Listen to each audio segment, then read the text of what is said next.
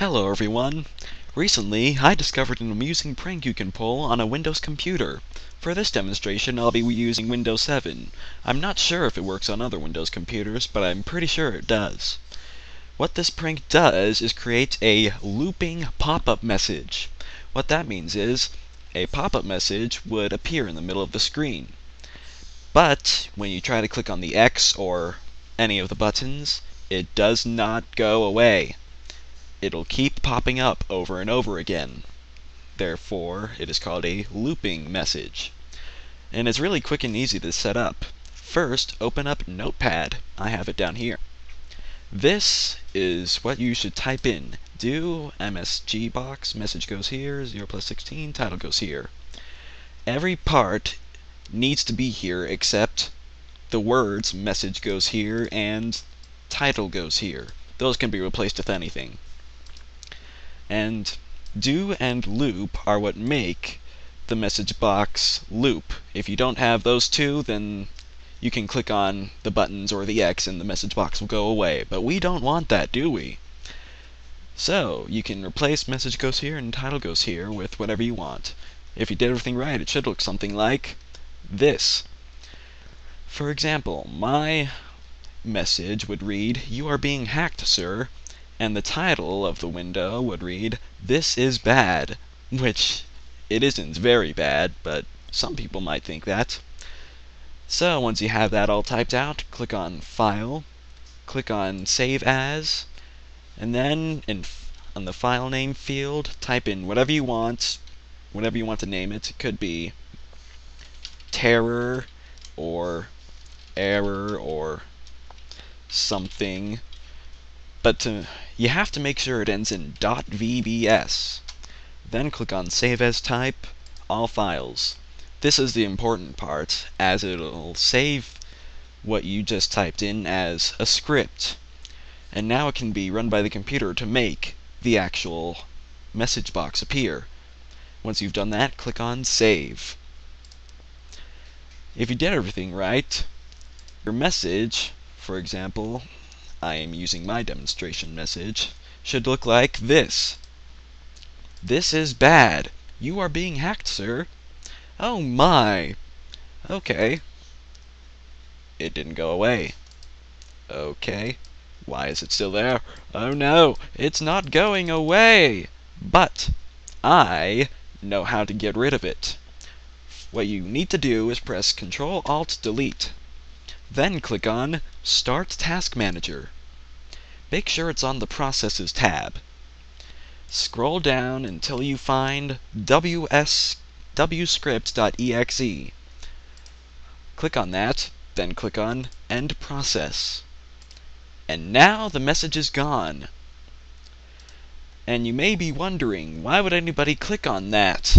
It seems kinda bad. Let me tell you how to make it appear whenever somebody turns on the computer. What you need to do is open the Run program, which can be done by pressing Start and R at the same time. In the field, type in shell:startup. Then click on OK. This is the folder that whatever is in it will be activated whenever the computer is started up. I'm just going to drag in my error, and now you can X out of everything. Now whenever the computer starts up, that error message will appear. If you can do this correctly, nobody will know you've pulled this prank until after they've turned off and turned on their computer, which is unlikely to happen while you're there. But that's not all you can do with this. You can create a sequence of messages that pop up one after the other and still have them loop. To do that, you add multiple message boxes before loop and after do. If you did everything right, it should look like this. Oh, and by the way, these two numbers around the plus can be used to change the buttons you can click and the symbol that appears on the window.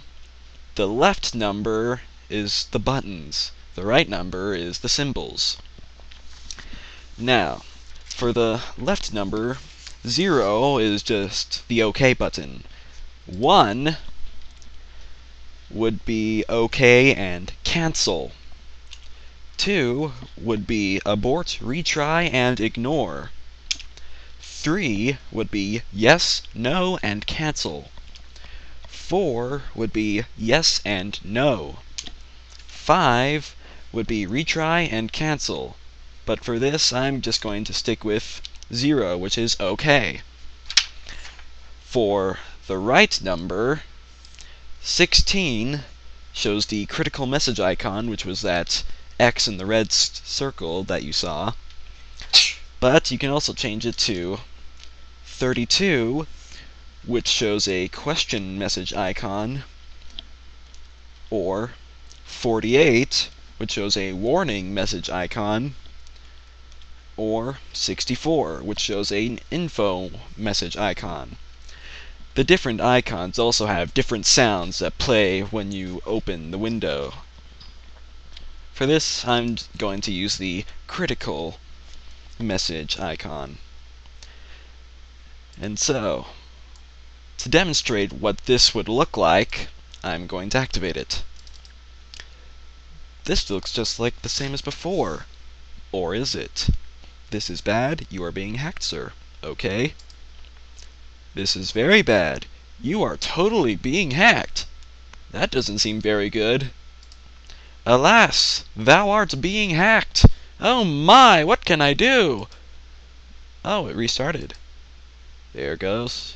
And it just keeps on coming up. But, using our fix from before, Ctrl+Alt+Delete, Start Task Manager, Processes, wscript.exe, and Process, it goes away. Ain't that lovely? And so, you may be wondering how you can do all that fast enough to put it on a friend's computer if he's just left to maybe grab a drink or something. What you can do is grab a flash drive. I have a flash drive in the computer right now. I have it labeled here in the F drive. What I need to do is open up two windows. Then, or you can just copy it. Copy. And paste.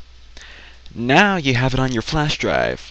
And whenever you get the chance, you can plug your flash drive into your friend's computer and then just open up the startup folder like I showed you, and then drag in your little virus. Don't mind that. And now you can exit out of everything. Hope your friend doesn't notice. And now you have finished the prank. You can smile knowing what fun you can have with this prank. Thank you and have a snazzy day.